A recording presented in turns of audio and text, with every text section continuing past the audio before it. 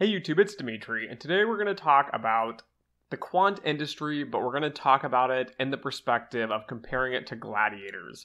So I know this is a little different and a little weird, but I think the analogy will help you understand better the industry and kind of the struggles of getting in and why a lot of times when you ask questions, the answer is not as simple as you think it should be.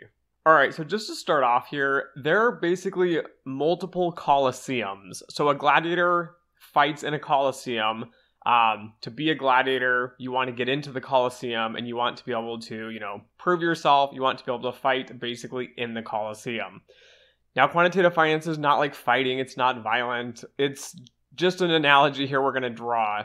But a lot of times people are standing on the outside and they're looking up at one coliseum saying, I want to be in this coliseum. It's quantitative finance. But realistically, what they're saying is, I want to do investment banking. I want to do mergers and acquisitions. I want to do analysis on implementing strategies for credit portfolios. You're looking at the wrong coliseum. You need to move over to the other coliseum, which is going to be the traditional finance coliseum. It is not going to be the quantitative finance coliseum. Yes, there are some ties occasionally between the two coliseums, but at the end of the day, they're significantly different. So getting into one is going to be very, very different to getting into the other one. When you look at the Colosseum from the outside, you see there's lots and lots of these archways. Each one of these archways can be viewed as an entry into the Colosseum. These entryways are basically like corporations that are willing to hire you to do quantitative finance. Every single entry is going to be different. So to get into the Colosseum, you need a ticket of some sort. And these tickets are going to be your education, the minimum requirements. So to get into the Coliseum, you're going to need a master's at minimum, if not a PhD, to get into the Coliseum. So you have to create this ticket. And once you create the ticket, which might be, say, an undergraduate degree from Washington State University, a master's degree from, University of Michigan, and then you have to think about the degrees. So you have a master's in financial engineering, a master's in applied economics, a master's in statistics, or better yet, a PhD in these fields. But at the end of the day, you have to create some sort of ticket. And once you create your academic ticket, you have to go to each one of these entryways and try to apply to get into that entryway. So this is like applying for jobs. You're going to apply for the job. You're going to show your ticket, which is your skills, your education, and you're going to see if they let you into the arena. And so you might apply to 10, 20, 100, 200, 300 different entries in a way to get into this Coliseum. But at the end of the day, you have to create this ticket, and nobody's going to tell you which ticket you need to get in which door. The reason being is there's so many different variations of academic education, work experience. It's hard to say, if you do X, Y, and Z, we will guarantee to hire you. So getting the ticket, creating your own ticket, getting through that first gate is the hardest part in a lot of ways. But once you get into the Coliseum, there's still a lot of hurdles to get through. So after you get into the Coliseum, you start looking around and realizing there's different arenas inside of this Coliseum. So you look and you see risk management in the banking sector. You see risk management in the investment side. You see trading as an arena. You see, quantitative research as an arena. You see different types of hedge funds, investment banks, all these different areas that you don't really know what you're going to work into. And so depending which door you get through, right, on the outside, once you get the admission through the Coliseum, you might end up in a different arena than you originally wanted to or that you thought you were going to end up. And so getting a ticket basically through that Coliseum door a lot of times will determine which arena you're going to work in, which arena you're going to participate in.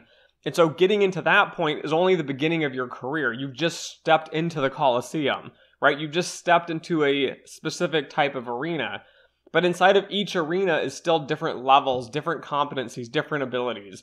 And this is where kind of the fighting part of being a gladiator comes in, is that a lot of people will go out, they create the ticket essentially by getting this education, this minimum requirement to step into the arena, or the Coliseum and the arena, right? They get inside, and then they're in, say, risk management, for example, and they'll stand there and they go, I like being here, but I don't really want to push the envelope, right? I don't want to tell people they're wrong.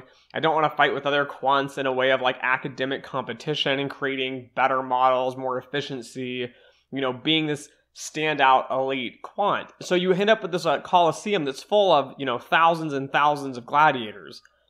But at the end of the day, these gladiators are essentially going to fight through academic papers and research and work abilities. And so the vast majority of people that make it into the arena and into the coliseum, they're going to be standing there on the sidelines just doing the bare minimum. And so people say, oh, that was my goal. I got into the coliseum. I got into the arena I wanted to get into. And now I'm here. I'm happy. I'm settled. There's nothing wrong with this. There's nothing wrong with getting into, the area you want to be in and to basically just do the job that you're expected to do. But in the quant realm, just as any job, there's this elite class of people that are just, they seem like they're above everybody else. And I think this is where people miss it.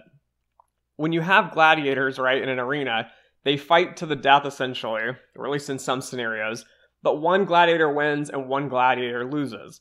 To be a really good gladiator, you can't just show up with a ticket, walk in and be the best. Gladiators have to train, they have to exercise their muscles, right? Their skills, their abilities. They have to train to be better and better and better. So to be like the greatest gladiator in your arena, or even to be within like a specific group of gladiators, you have to train physically to get to that point. For quants and people in the quantitative finance realm, right, getting into the arena, getting into the coliseums and just standing there, you're just a generic quant. But to be the best, to be very productive, to be, elite, you have to do all this training. You have to do all this, education and academic self-learning. You have to go out and read papers. You have to apply this to different models. You have to continually self-train as you go. No one's going to push you. No one is going to tell you, you need to do X, Y, and Z. And so I think this is kind of the take home of this whole video is getting through those doors, getting into the coliseum, getting into the arena is an accomplishment in itself, right?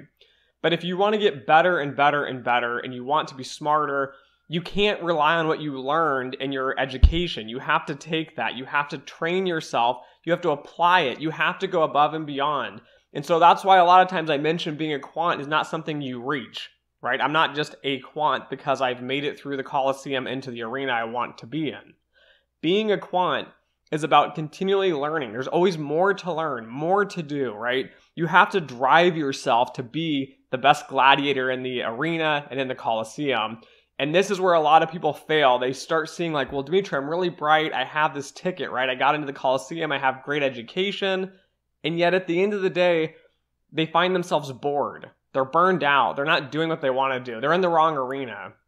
So switching arenas is hard, right? Going from like risk management at a traditional bank to going into a hedge fund, doing quantitative research, it takes different skills. It takes different abilities. And so it's not impossible to move from arena to arena, or even to go out of the coliseum and go into a different coliseum. But at the end of the day, you need to train yourself. You need to drive yourself. You need to put in the work. And I think this is where people mistakenly think, if I get the education, I'll get in. Or like, I don't want to do the education. I don't have the money, right? I don't have the money, the funds to get in. That's fine. But there's all these other people standing in line trying to get into that arena that have went out and created these really high-end tickets with great academic rigor and backgrounds, and they're standing in line trying these doors. You cannot expect a corporation, who's basically like the gatekeeper, to hire you without the bare minimum ticket. You have to do the work to get into the arena, the coliseums, and then once you get in, guys, it's not an easy task. Being a quant isn't like this, I'm in the arena, and I'm just kind of floating around and life's great and wonderful. You have to fight for being in that position. You have to make things better. You have to self-educate yourself. If you do not, you will fall behind, you will lose skills. You might always be in the arena, but you're not going to be the top gladiator. And I think that's where a lot of quants find this happiness, this bliss in a career, is in that self-learning and in like that challenge, the journey to becoming like the best gladiator, right? We're not going to be in the arena and satisfied just sitting on the sidelines watching everybody else train and work and fight to be the best. So that's kind of my analogy between being a gladiator and being a quant. I hope you guys take away like the different levels, the thresholds, the barriers that prevent you from getting in, and how like it's not a one-way path. A lot of people end up with different tickets through different routes, but we're all ending up in the same arenas within inside of this coliseum. Being able to be there, being able to be the best takes a lot of work above and beyond your education. So if you don't love quantitative finance, don't waste your time, don't waste your money. It's not going to be as easy and high paying and like this relaxed environment as you think. So anyways, thanks for watching. Don't forget to like, share, and subscribe. And as always, until next time.